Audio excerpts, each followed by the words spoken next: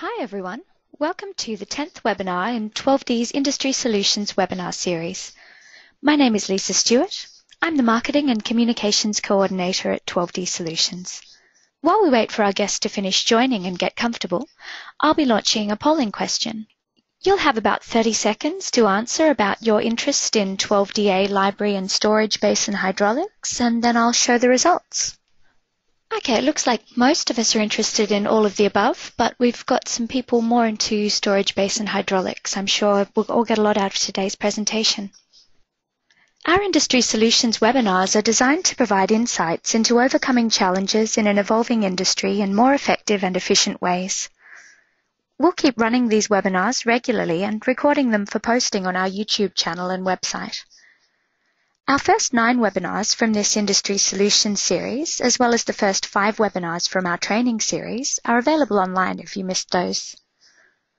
During this live presentation, you'll be able to type your questions along the way, as shown on the screen, and we'll answer as many as possible throughout the webinar. At the end, I'll also read out some of your questions to the presenter if there's time.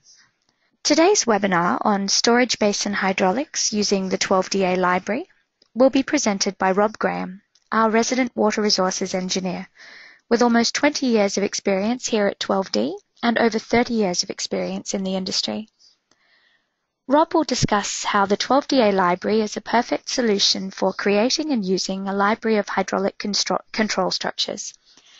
This webinar will step through the hydraulic design stage of a storage basin using the 12DA library as a reference library for Weir and Culvert control structures. Rob will conclude with a closer look at the 12DA library and how users can create their own entries. Over to you, Rob. Great, thank you, Lisa. In today's webinar presentation, we'll be looking at the storage basin hydraulics and how to use the 12DA library to quickly set up these hydraulic structures inside 12D. So first of all, let's talk a little bit about the 12DA library.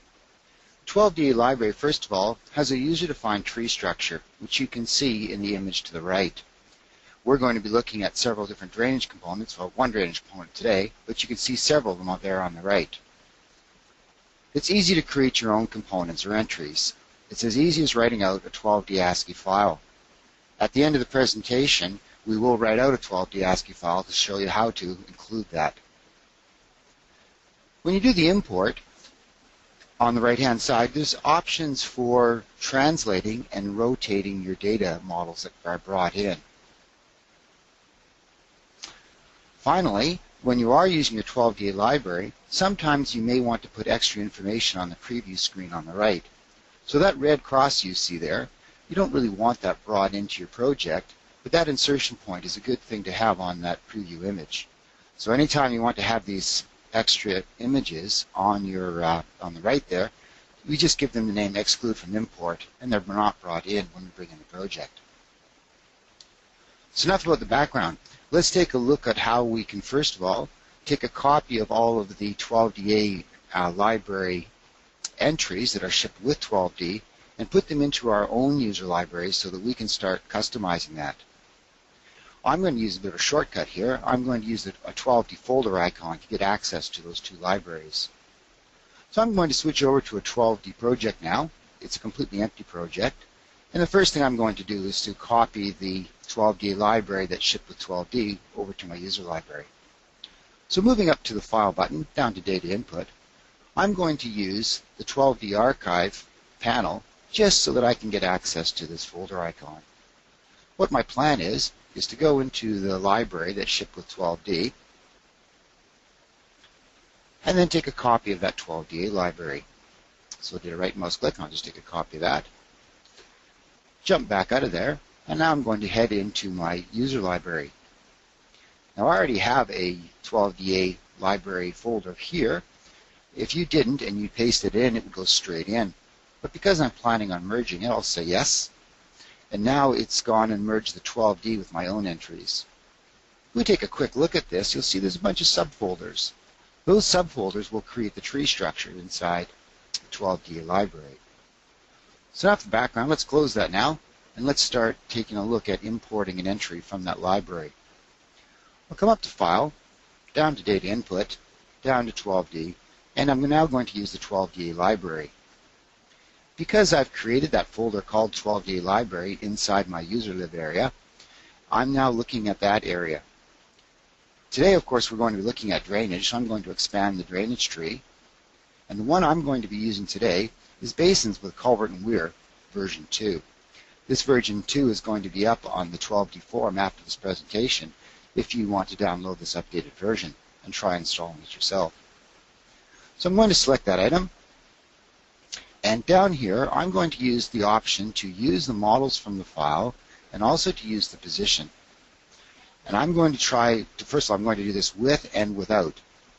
So first of all, when I hit the import button on here, it's going to read in the models inside that 12D ASCII file. And you can see that there's two that have been read in. One is my stormwater model, which is the 12DA basin, and the other one is the tin to go with it. Let's take a look at the basin. All right, we want to put away that 12D library for a moment, and now we're going to start to take a look at the basin hydraulics. I generally use the 12D toolbar for my 1D drainage. It's found underneath the 12D track, and I'm going to click on that first button for the Drainage Network Editor. So the first thing I'm going to do is I'm going to select this node in the very center called Basin. If I head across to the Pit tab, there's a sub-tab down here that says Basin. Having information, an elevation versus area curve, inside this grid is what makes this a basin node. This elevation area data is going to be used during our analysis. We'll come back and take a look at it in more detail later. Let's take a look at this culvert that's going to be controlling our low flow outlets.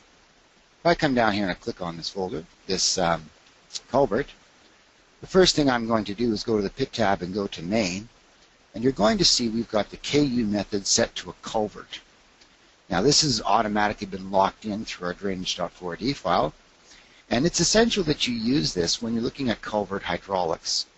Because when 12D analyzes the hydraulics, it does the usual backwater calculations from the tailwater, but when we have it marked as a culvert, it also uses the inlet nomographs to check for inlet control and outlet control for that structure.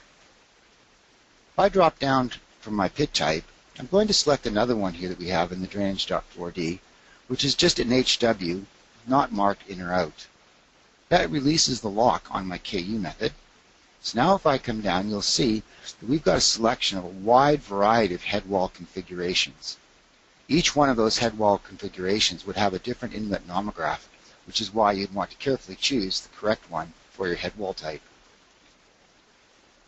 So that's our culvert that's going to be controlling the low flows. Of course, inside 12D, if we wanted to see what that looked like in section view, we could go profile that long section of the drainage pipe, and we'd see what we have here. So that's the culvert that we're currently working with. Let's go take a look at the weir. I'm going to pick here, and I'm going to select this outlet coming from the basin down towards a spillway, and I'm going to go back to my pipe tab. And down here, you'll notice that we've got a mode set. First of all, the basin. What happens is we've got an inlet pipe up here, and we've got two outlet structures, all of them connecting together to the center of a web, center of the basin, looking like a bit of a spider's web. The idea is that when 12D does its analysis, we know that our users want to place the structures where they will be built. So if we've got our spillway in one location, our head wall exits somewhere, and our pipe coming in somewhere else, we need some way to connect all these together. And this is what we call a basin node. Now, a basin node has no storage in the link itself, and it also has no hydraulic connectivity head losses. So essentially, the basin connects directly to these structures. Let's now move down a little bit and let's go take a look at the spillway itself. When we're modeling a spillway, if we come back to our pipe main, you'll notice that the mode is set to a weir. If I go to the drop down there, you can see the many types of hydraulic structures that we can model inside 12D. We've got road weirs for overtopping roadways, often used for culvert crossings. The side weirs, we've got an orifice, a bottom orifice. This is where the flow goes out the bottom of a chamber. Several different pipe types, and we also If none of those above match what you want to do, we have depth discharge curves and head discharge curves that you can use. So that's a quick introduction into the different hydraulic structures that we're using here. Let's now move up to the inlet. Now generally this would be connected to a full hydraulic network, which we are going to do later. But for this quick presentation, I just want to show you how we can put a catchment area on here and just analyze this simple basin. First of all, let's just jump across to our Global tab and take a quick look at the hydrology methods that we're going to use. Back to my PowerPoint presentation just for a moment. We've got several different hydrology methods that we're going to use, and because we're looking at a basin, we need any method that has a hydrograph involved. So EPA SWIM, SCS, and Ilsak's hydrology are the ones that we currently have inside 12D model. The Ilsak's hydrology, if you're not familiar with that, is a unit hydrograph method, a triangular unit hydrograph method, that's combined together with the Horton losses. We have several different Horton loss methods inside our hydrology. You see we've got the Horton, the SCS, and the Green-Amp equations. We also can use both design and historical storms. So the design storms are where the rainfall intensity would come off an IFD table, and historical storms would be, of course, observed past storms. If you are interested in seepage from the basin, we do employ the Green-Amp equation as well for doing infiltration. Now back to the hydraulic side. We do solve the full St. Venant unsteady flow equations with the dynamic terms. When it comes time to do the calculations, of course, we have all those hydraulic equations I just referred to, plus the user-defined curves. So now let's jump back to 12D and see this run. So my idea, first of all, is if I go to my defaults tab for my catchments, 12D has the option to have 3 different land use types. In this example, set number 1 is going to be using for roadways, where we have about 90% impervious. Set number 2 would be used for lots. And the one I plan to use right now is set number 3, which would be parklands. You see it's quite low in impervious. You have that down at 5%. So for this particular inlet, I'm going to come to my catchment area. I'm going to mark that as 1 hectare. And let's go run the storm analysis on that. I'm using an IFD table from Brisbane, and I'm going to be running a 10-year storm. That determines the rainfall intensity that's going to be used. It's a 25-minute storm that I'm running, and I'm doing a single storm at this moment. And later we're going to run a whole family of storm durations. Let's go back to the editor now that we've completed that run and take a look at what's been calculated.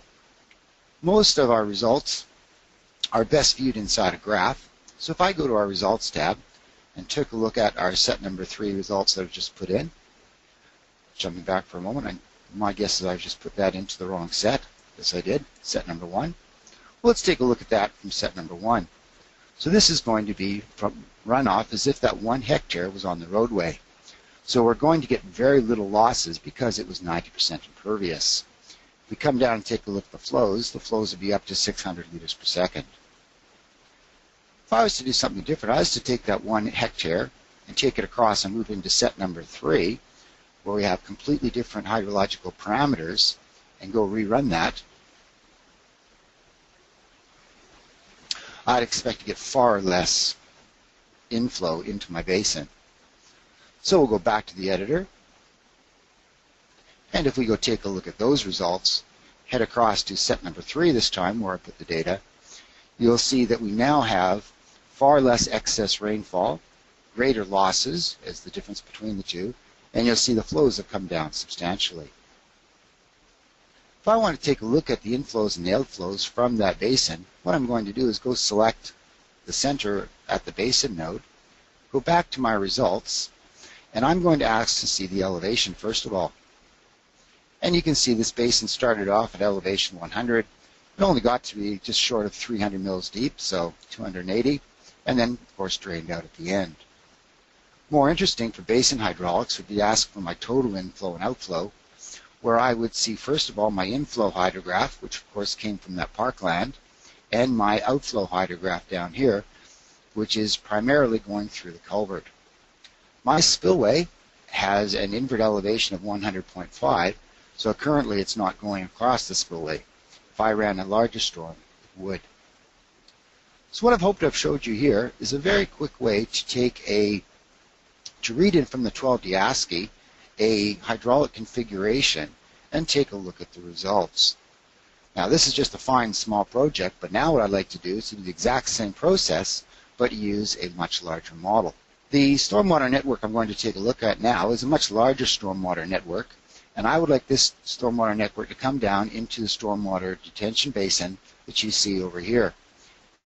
If I come back in a plan view, this is what our stormwater detention basin looks like, and then in a 3D perspective view, of course, you're going to be able to see a little bit easier exactly what that looks like.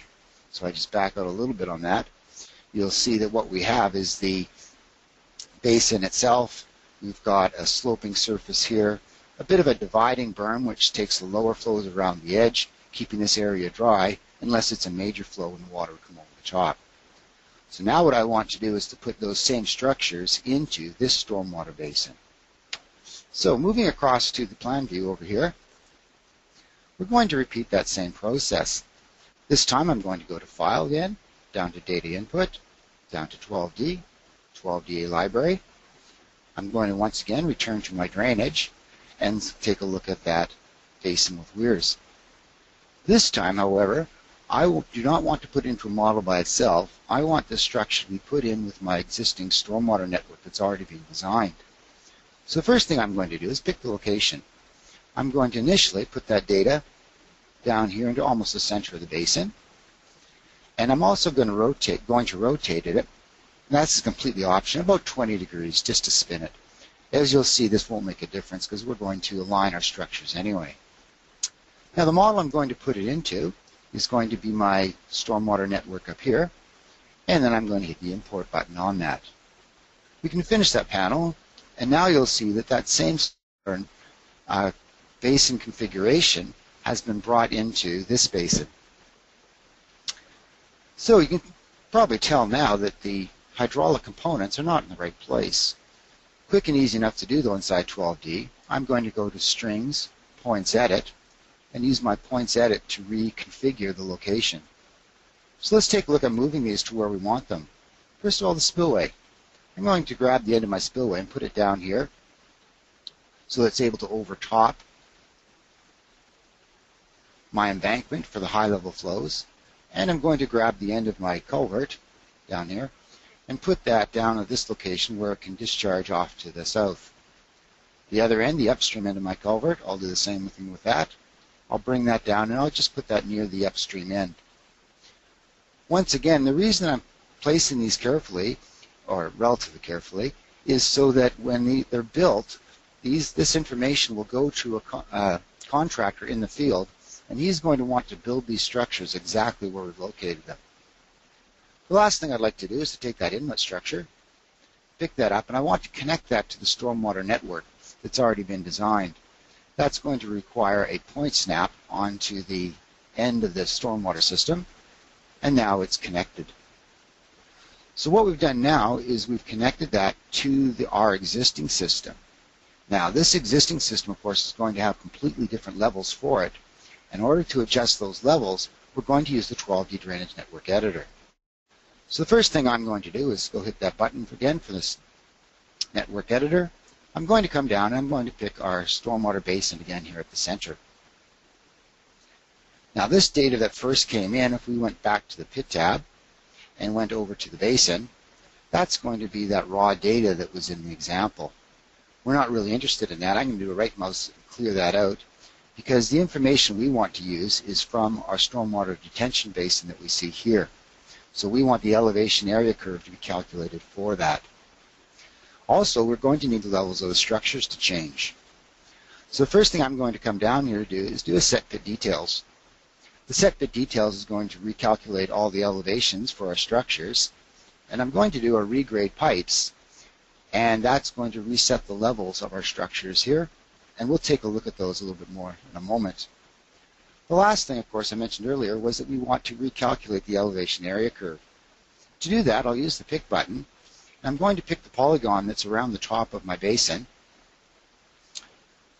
that defines the extent And you'll see what we've done is we now have a curve, and if I do a set bit details on that, what it does is these elevations are calculated from the base elevation of our basin, and now we have the elevation area curve.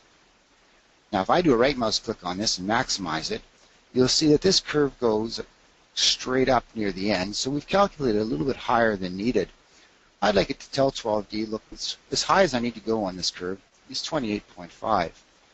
So I'll come back here and put a maximum elevation of 28.5 on that, and the next time I do a set bit details, it will restrict the maximum elevation. 12D is going and calculating these areas on a 0.1 increment because that's what I've asked for up here. Now it's gone down to a little bit lower elevation than I need. You see there's hardly any area here at all. So these first 4 entries, I'm going to choose to delete them from the area curve. And so they don't get recalculated, I'm going to turn off that original string just for a moment. So the next time I do a set bit details, it's going to preserve the data that's inside my grid. So what we've done there is we've quite quickly developed our elevation versus area curve for our stormwater basin. Now I want to take a look at our structures that we've brought in as well.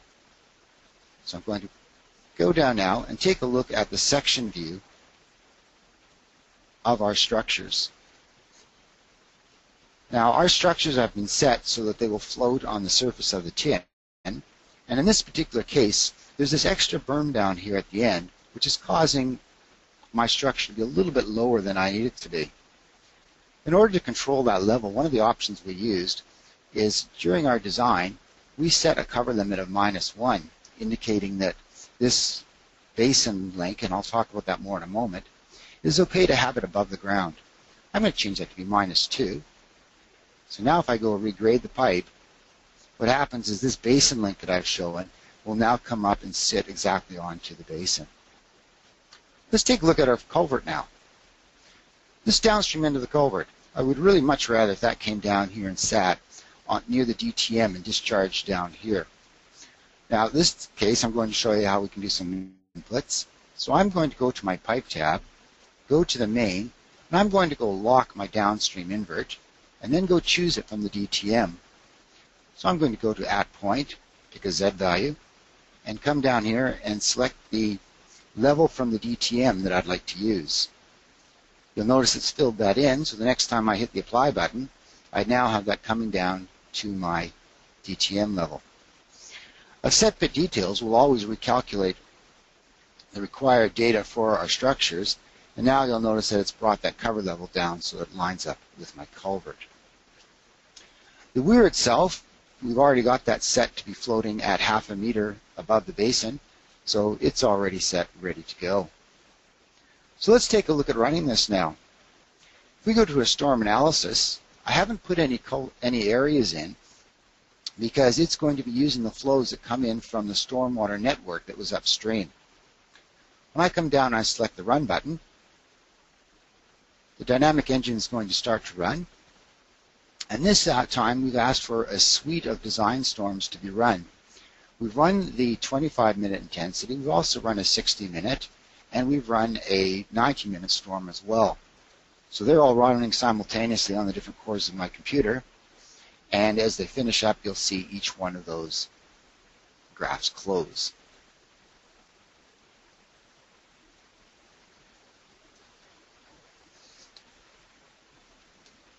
There, that's updated our results.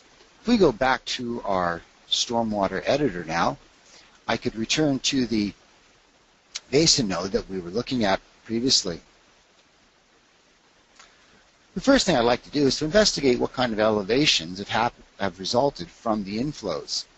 I'll head over to my results tab. I'm going to come down and I'm going to ask for all of my design storms that I've run, and I'd like to see the elevations. So if it's run through these 3 storms. The one in bold here, the 90-minute storm, gave me the maximum elevation. I wouldn't be very confident that this was the maximum storm, so if this was my design, I'd probably go add a 120 or 180 minutes design storm as well to make sure that they did not give larger elevations. But for the moment, it's the 90-minute that I'm currently interested in, so I'm going to close that, I'm going to ask for more details just about the 90-minute storm. And what I'm going to be looking for is once again, total inflows and outflows.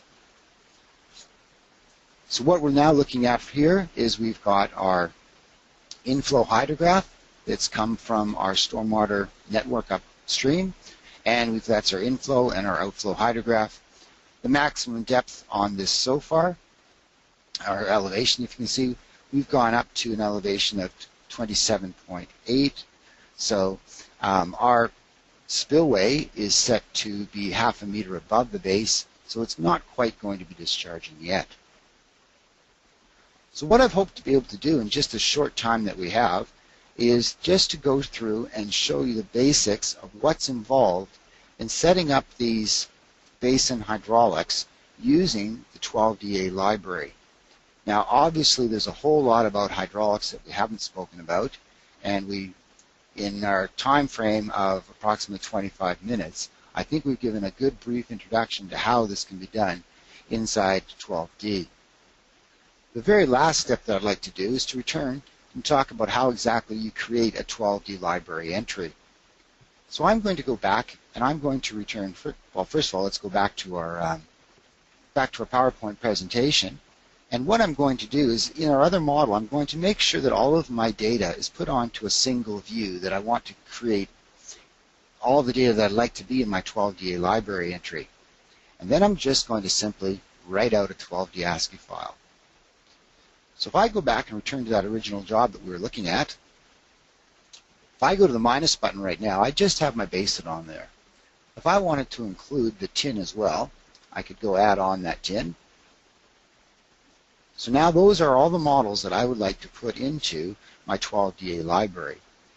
Now it's a very straightforward process to do this. I'm going to go down to File, go down to Data Output, 12D, and I'm going to write a 12D ASCII file.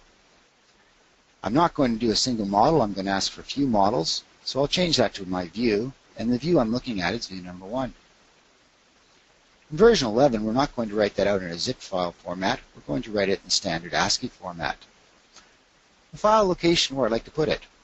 I'm going to head to my user library, which is where I've set up my 12DA library.